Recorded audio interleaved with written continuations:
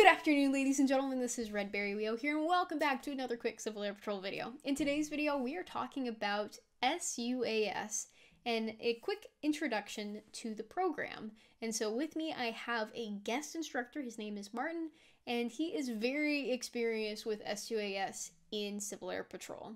And so he is an instructor for drones, in addition to being a mission pilot, a technician, and he just has a lot of knowledge that I wanted to be able to share with you all because I'm not a subject matter expert in sUAS, which is the Small Unmanned Aerial Systems program that Civil Air Patrol has. So I wanted to bring someone in who he volunteered to come in and talk to us all today. So I hope you all enjoy this quick introduction to sUAS.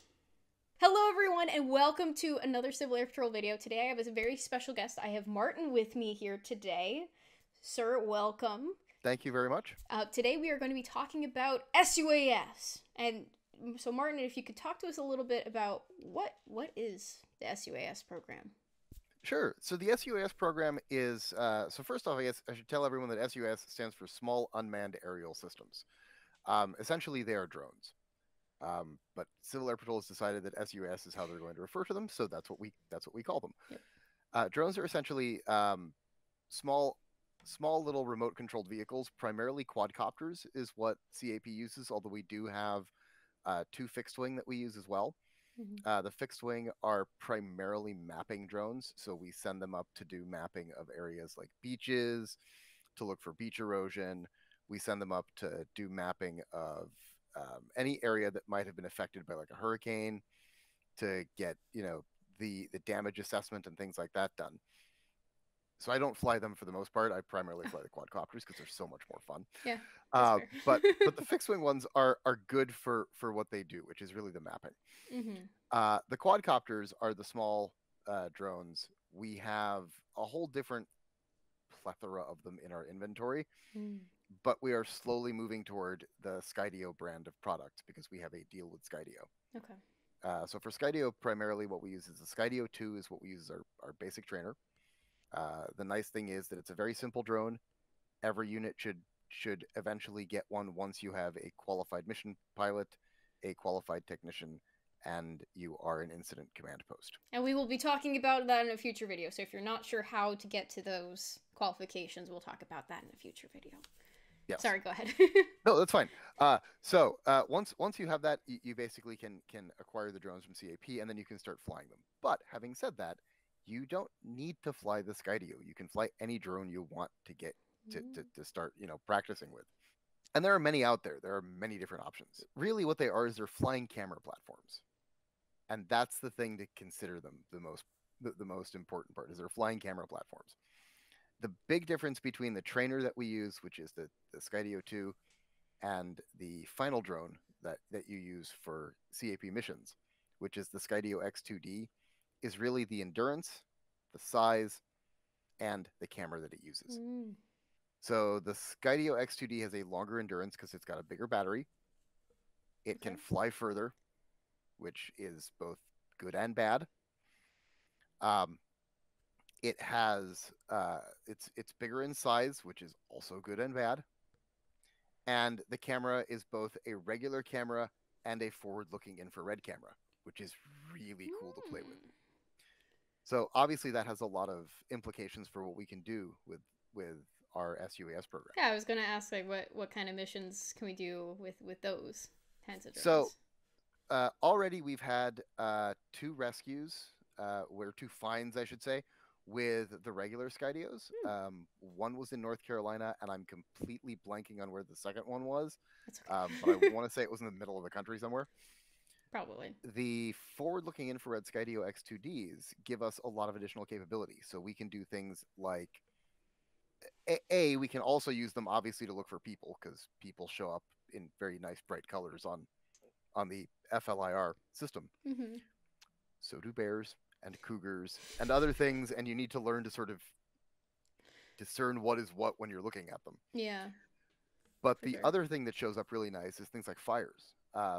So CAP deployed teams out to the Colorado wildfires to help the firefighters essentially gauge where the fires were spreading, how the fires were spreading, because we can see that heat difference on the FLIR cameras, Yeah. and it gives us the ability to sort of say, okay, the fire is spreading this way, so you might want to move your firefighting team over to this area as opposed to where you are now, because right now you're at the tail end of the fire as Yeah. opposed to being ahead of it.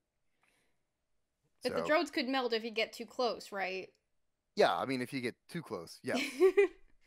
So the nice thing with drones is that they're all governed by Part 107 in the FAA system. So there are rules as to where you can fly them. Yep. Okay. So there's the fixed wing and the quadcopters. Which of the two would you say cadets enjoy more versus senior members enjoying more, and why do you think they enjoy the different types more than the other? So I think that the answer to that question is both groups enjoy the quadcopters more. Okay. Just because they're more fun to fly. The fixed wing is all computer controlled, so you basically take off, and then the computer takes over, Oh. and then all you do is the landing. Whereas the quadcopter, you basically fly, unless you're doing a mapping mission, and you can do mapping missions with the quadcopters as well. Okay. But unless you're doing a mapping mission, you're usually flying them by hand. Ooh. So they're more fun. They're more fun to practice with.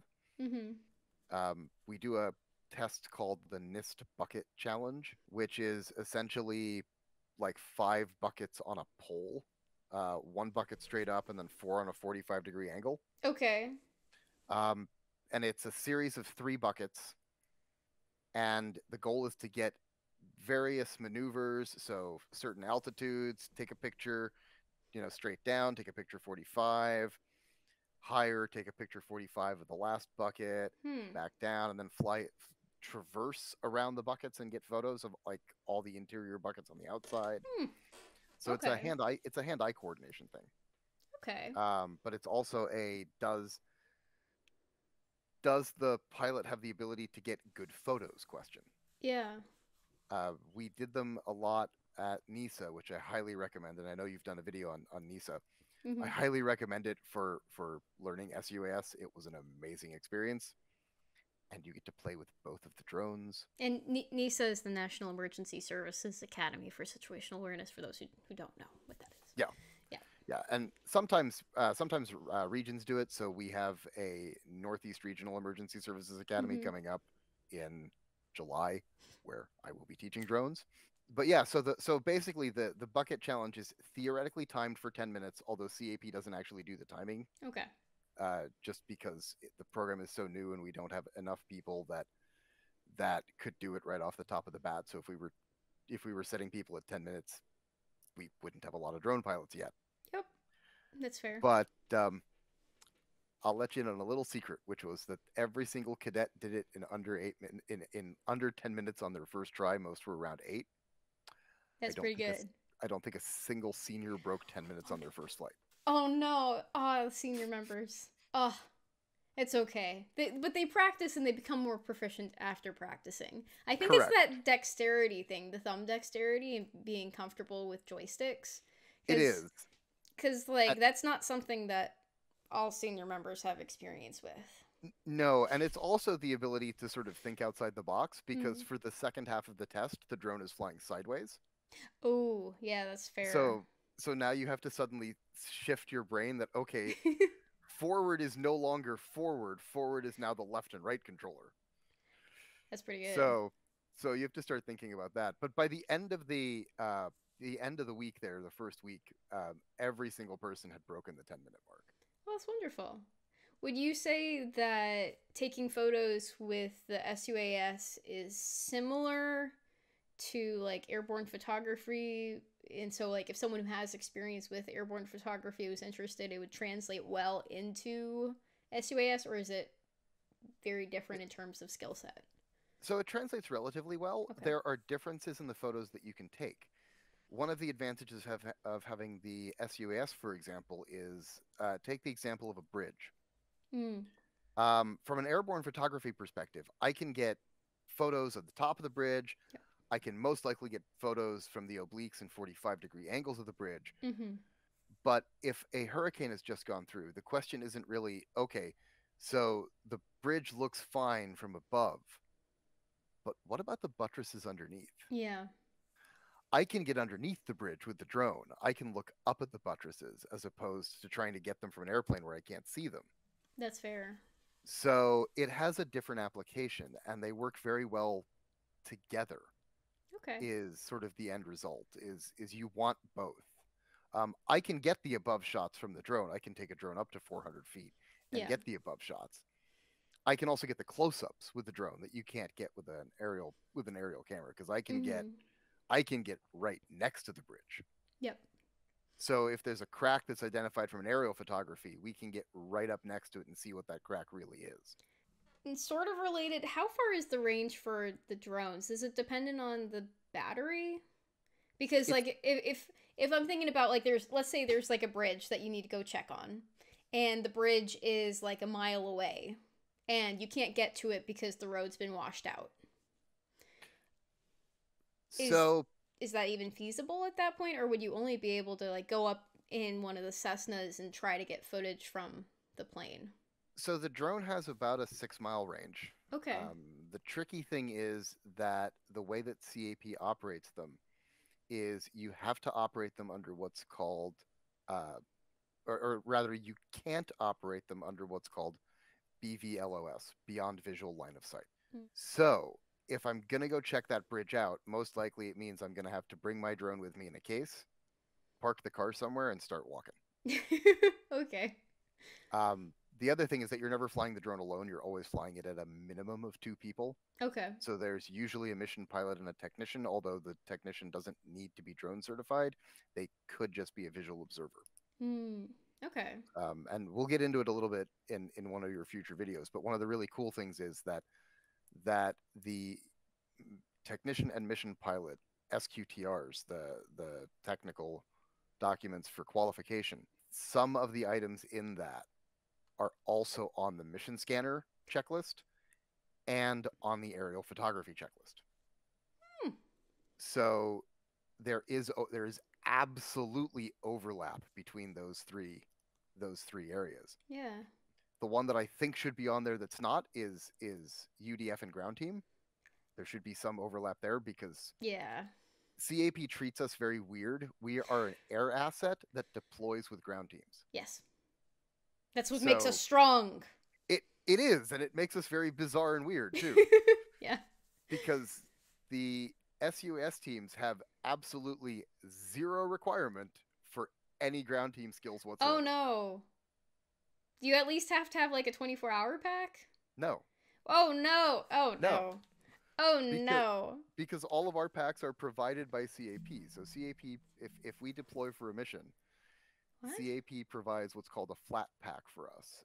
It's essentially a pallet. It's actually, I think it's 2 or 3 pallets that come with everything that we need. So we don't actually have to have anything like in our own personal gear aside from, the uniforms that we need to go deploy. What? And quite honestly, I'm not deploying a pallet into the field. That's going to be plopped somewhere for me by CAP. I'll put what I need on a truck and then we go and do our thing.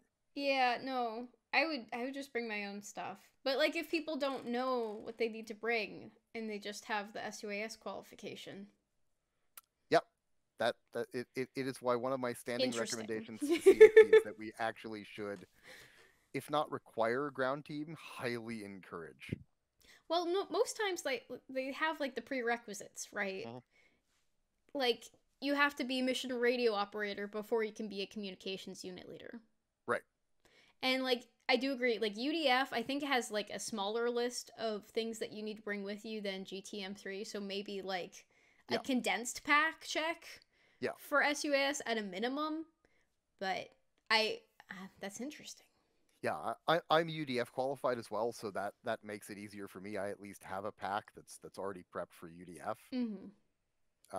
But UDF normally we're not going out overnight, No. so I don't have an overnight kit in the UDF gear. But at least I have intelligent things like extra socks and Extra socks very important. Yes. yes. There's always a sleeping bag in the back of my car just in case. Yeah. That's good. So the sUAS program is fairly new in CAP. It's not more than, I want to say, 5 years old. Yeah, I would say about five now. 5 or 6 years old. Yeah. We're slowly starting to get more and more mission pilots qualified. Mm-hmm. A lot of that is through work of people like myself, who apparently have more free time than is sane. Really just driving around the state and working with people. Mm-hmm. So thank you everyone for watching, and thank you, Martin, for joining me to talk a little bit about an introduction to sUAS. In one of our next videos, we're going to be talking about how do units, local units, get involved with the sUAS program. So thank you everyone. Bye-bye.